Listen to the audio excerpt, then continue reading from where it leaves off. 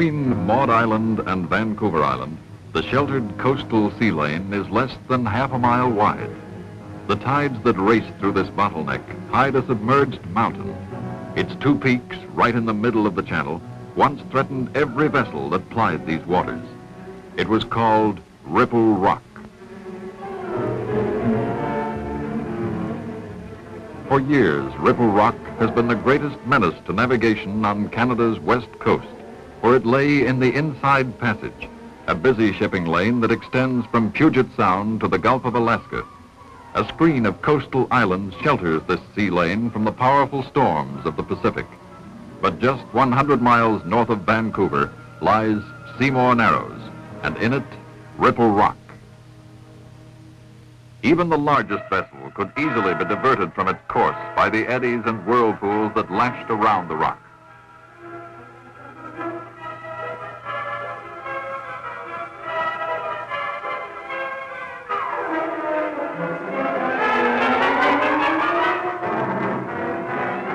Except for those with intimate knowledge of the Narrows, mariners were advised to enter only at slack water. And when the brief period of slack water came, the rush hour congestion could be dangerous. For Ripple Rock, 9 feet below low water, had already caused untold destruction. Over 100 smaller vessels lost, at least 24 large ships lost or severely damaged, millions of dollars in ships lost, millions of dollars in time lost, waiting for slack tide, and at least 114 lives known to be lost. Twice the rock defied attempts to demolish it from the surface. This is the story of how the killer rock finally met its doom.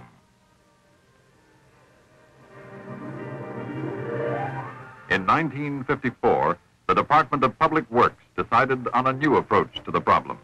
Dr. Victor Dalmage and Mr. E.E. Mason of Vancouver were asked to prepare plans and specifications. Studies by the National Research Council showed that a standard mining method was the best way to approach the rock. This would involve sinking a shaft from Maud Island, drilling a horizontal tunnel below the channel bed out to the center of Ripple Rock, raising a vertical shaft to each of the 2 pinnacles, and finally a system of small tunnels or coyote drifts for the placing of explosives. Early in 1955, contracts were awarded to 2 Vancouver companies for the completion of this job. Seymour Narrows was to be the scene of one of the largest man-made blasts in history outside of atomic explosions.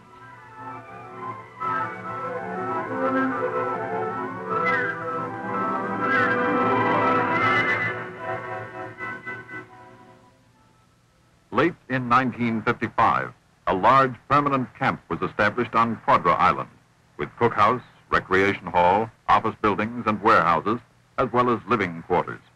Here, a team of 60 men lived for over 2 years.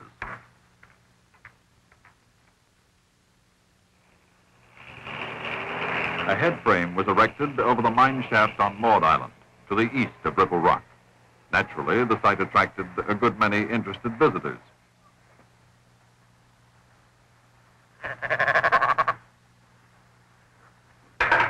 Miners were working round the clock, about 10 or 12 men going underground for each shift.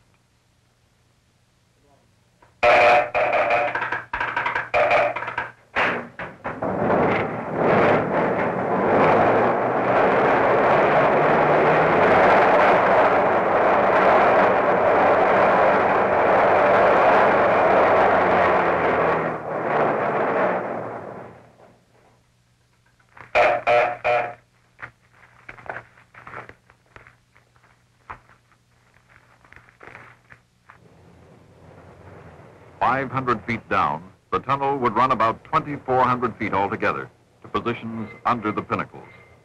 Only one limited section of 170 feet was timbered in the almost half mile of main tunnel.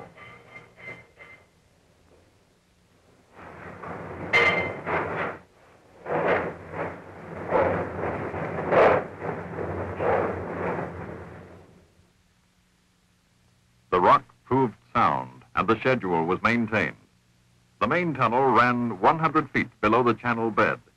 Here, 2 horizontal drill holes explored the rock at least 100 feet ahead of the face at all times. and a third inclined hole was drilled at regular intervals. No abnormal water flows were encountered, however, throughout the main tunnel, or in the two subshafts, which extended upwards 300 feet to within 40 feet of each summit. A 5-foot by 6-foot sublevel ran north and south along the long axis of each rock. These were the service levels.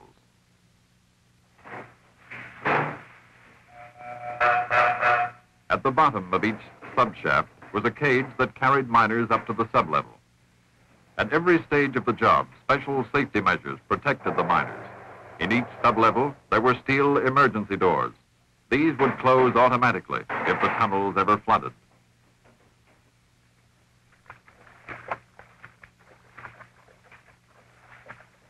And at other points, remotely controlled floodgates were installed.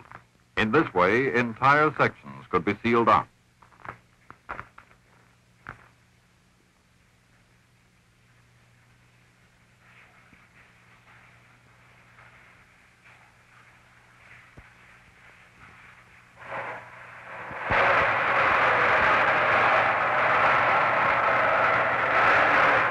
And drillers carefully investigated the rock around and above them.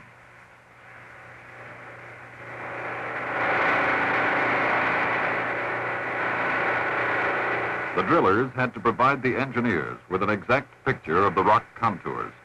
The original examination of the contours, based on echo soundings made in 1944, did not reveal some of the sharper topographical features. From the sublevels, holes were drilled in radial patterns until the sea was reached.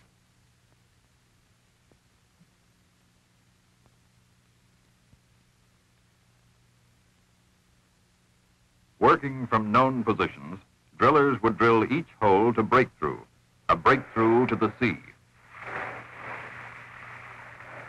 There she goes.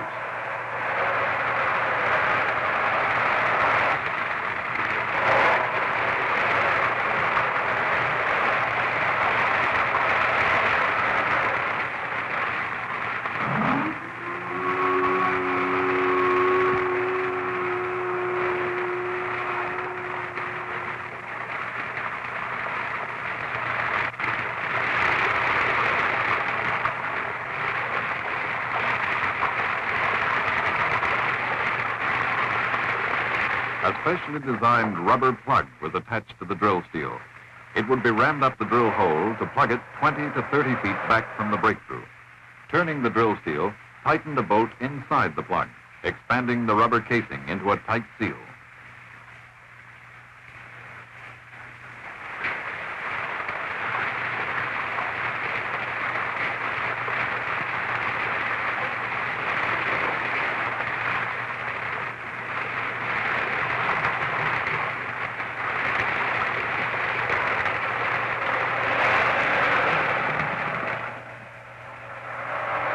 The process was repeated at intervals along the sublevels.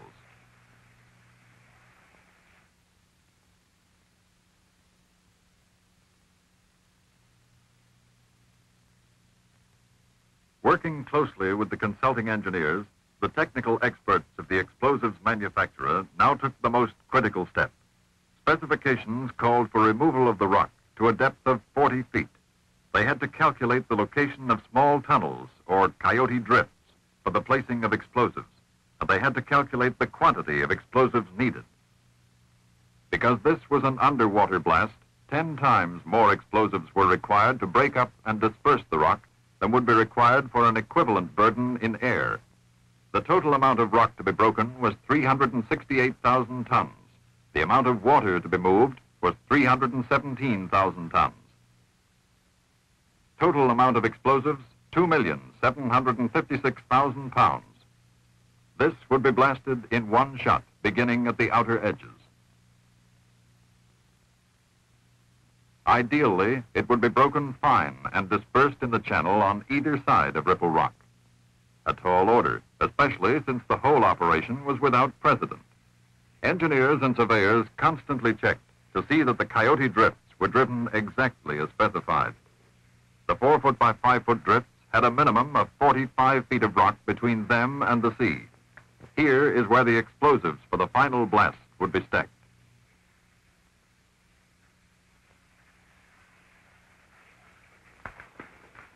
miners reached the maze of coyote tunnels through steep access raises leading from the sublevel. The tunnel headings were advanced with great care, just a few feet at a time.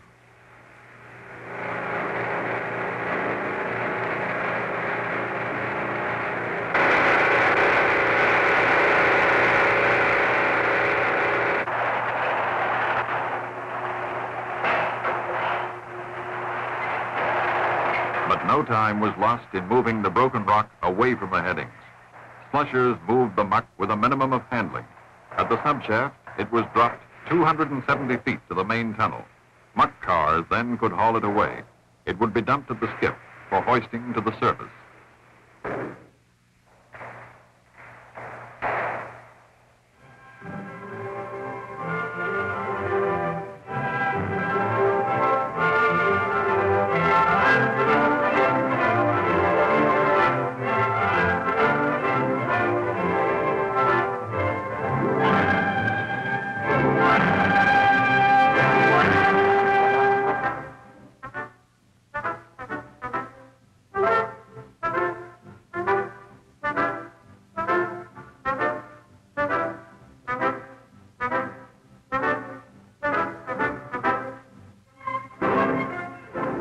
Long before the explosives were loaded onto the Twin Peaks, scientists began to arrive at Maud Island, preparing to observe and record the effects of the Ripple Rock blast. Seismologists from the Dominion Observatory obtained the help of the Royal Canadian Navy in what was to be an International Geophysical Year project. Navy depth charges were dropped in the Ripple Rock area to help seismologists measure the thickness of the Earth's crust and anticipate the degree of vibration set up.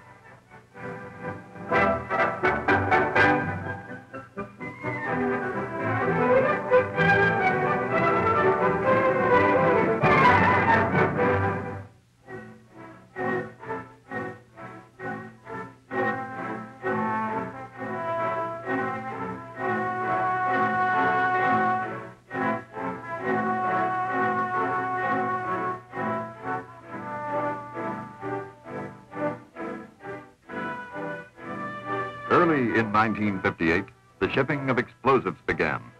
Each can of explosives weighed 38.5 pounds. With 72 cans per pallet, a pallet weighed almost 3,000 pounds. The explosive used was Nitromex 2H, one of the most powerful blasting agents ever developed. Full experts were on hand to supervise the loading. 16 hours a day, the pallets of Nitromex moved down into the workings.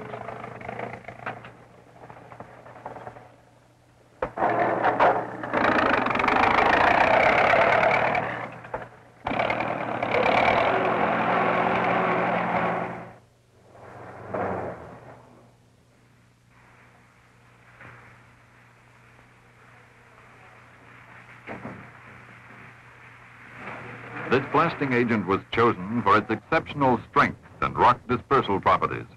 It would also function normally, even if tunnels flooded after loading. And it was safe. This blasting agent would take the roughest abuse encountered in transportation and handling.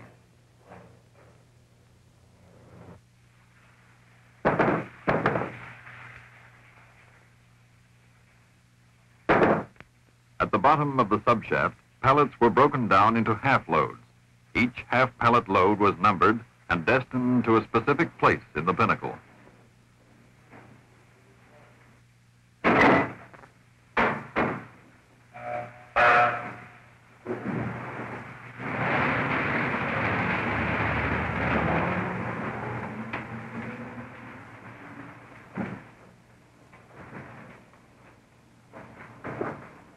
The loads of 36 cans each were the maximum which could be lifted by the hoists in the raises and provided a convenient quantity for handling in the cramped confines of the Coyote system.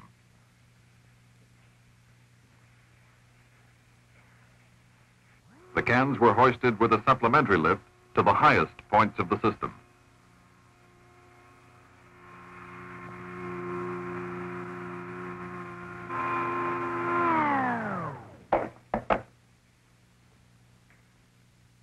From the high points, the blasting agent could be carried by gravity on sectional skate wheel conveyors.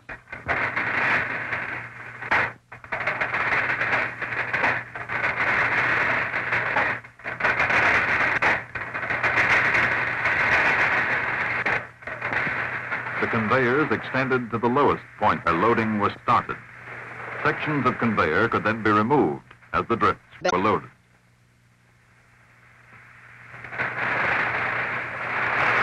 A new position of the conveyor line was required for each stage of loading. Numbers on tunnel walls identified 20-foot sections indicated in the key plan, which also corresponded with colored tags accompanying each half-pallet load. With each change of shift, the spirit of friendly rivalry increased. The shifts began to compete with each other to see which could load the greatest quantity into the Coyotes. An average of 64,000 pounds per shift was loaded into the Coyote drifts.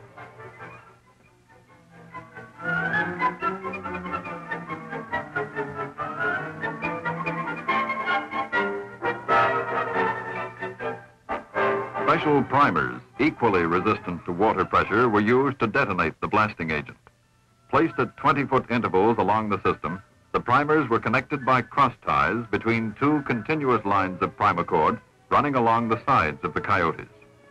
Primacord is an exploding fuse which detonates at the rate of 4 miles a second. Nuts were tied to convey detonation from the main line of primacord to the branch line and taped firmly in place.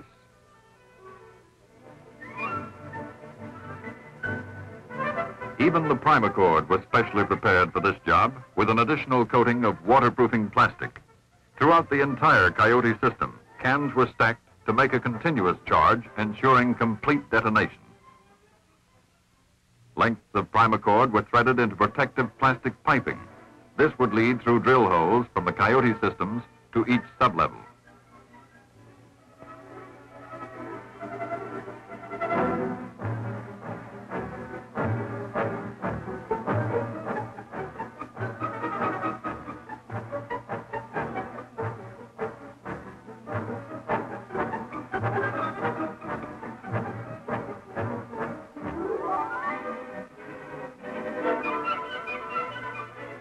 Once loading was complete, bags of sand and gravel could be sent underground for the stemming procedure.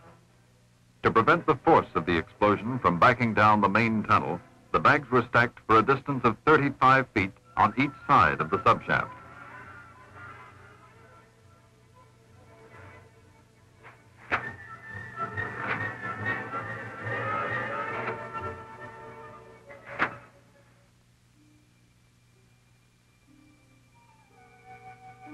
Now came the last major operation, the laying out of the primacord trunk lines. 4 continuous lengths of primacord extended from a central point in each sublevel through the tunnel and up to the shaft collar. Special spools were designed to carry 3,500-foot continuous lengths of primacord.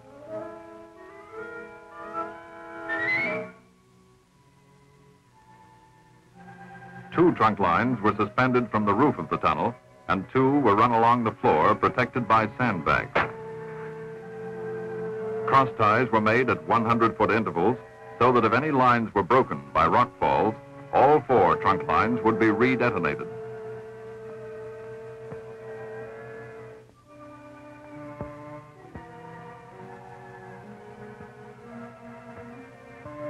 As always, there was checking and double checking before the final word could be given that everything was ready.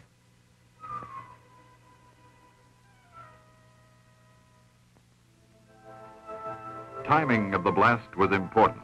The lowest possible tide level was required to reduce the burden of water over the rock, and a fast current flowing away from shore installations to the south to reduce the effects of any tidal wave. Weather and fishing conditions were also considered. Cables to the firing bunker had already been laid. Officials from DuPont of Canada were on hand to have a final look at the installations.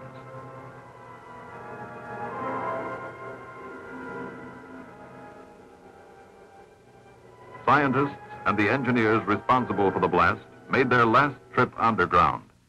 A network of seismograph stations was set up throughout the West. The tremor from Ripple Rock, coming at a known time, would help observatory seismologists measure the thickness of the Earth's crust under the mountains. And just before the blast, fish cages were loaded with specimens by marine biologists who hoped to study possible effects of the blast on various species.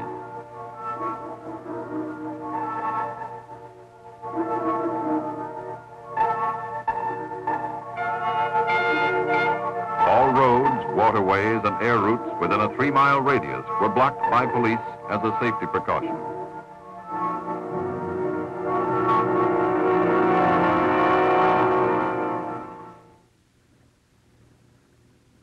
Early on the cloudy morning of April 5th, 1958, a Department of Public Works vessel brings a few engineers and scientists to Quadra Island. This is the day, if the changing weather permits. Only an essential few will see the blast from Quadra, just 2,400 feet from the rock. 1,000 feet to the south, official observers arrive at another observation post. Officials from government, scientists, engineers, and reporters. Time signals come from the Dominion Observatory in Ottawa, and the countdown is broadcast by the CBC.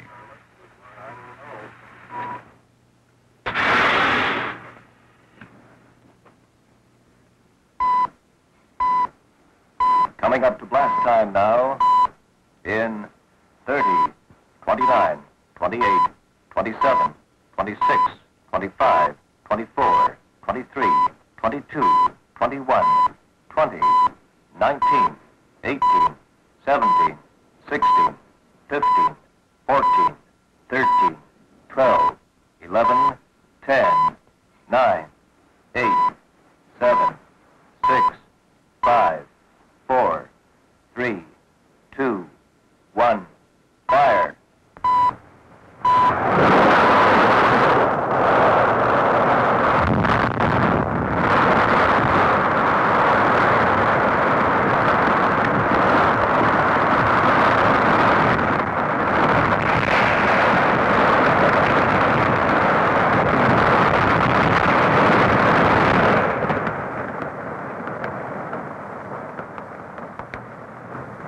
You have just seen the blast from a position 8,000 feet to the south of Ripple Rock.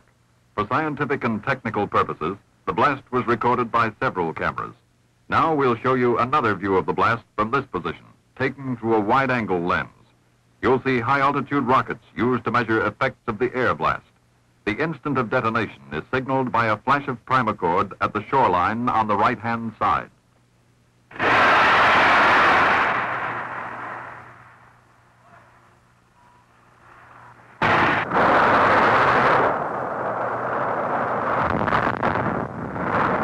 The haze phenomenon is the Wilson condensation cloud.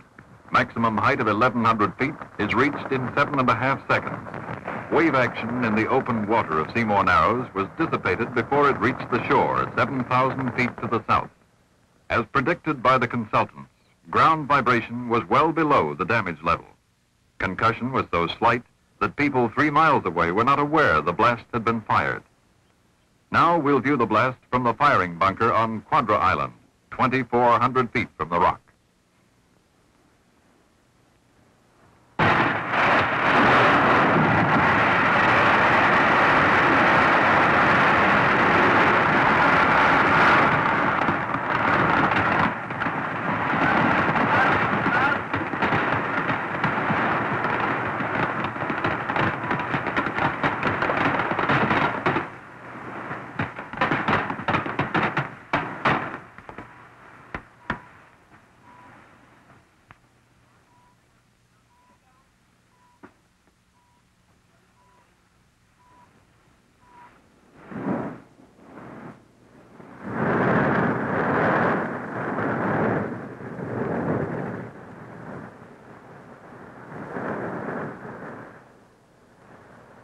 On Maud Island, after effects of the blast were studied by the engineers.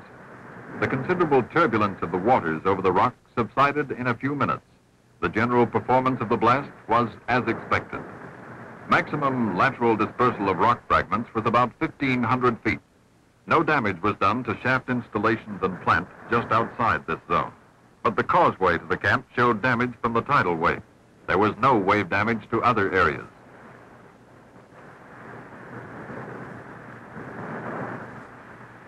Within a few hours of the blast, a Department of Public Works vessel was on hand to survey the extent of rock removed. The tremor from the blast was successfully recorded at nearly all the seismograph stations. These recorded to discuss the announcement made by the Honorable Howard Green, Minister of Public Works. Surveys show the blast was successful. The team of experts had removed the worst menace to navigation on Canada's coastline.